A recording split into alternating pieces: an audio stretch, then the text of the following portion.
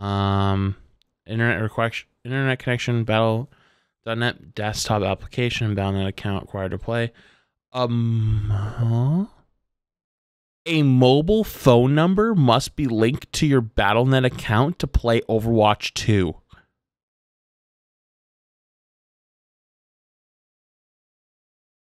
They're putting two-factor in just to play the game, period.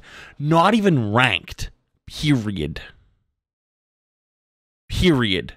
Wow. So this is they're trying to do away with Smurfs now.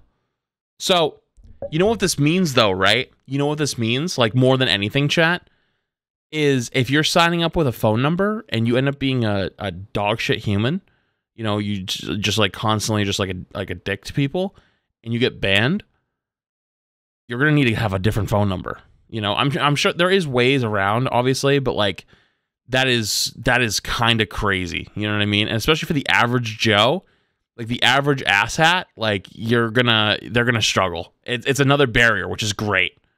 So there was actually a large discussion for a long time that you should put two-factor behind ranked.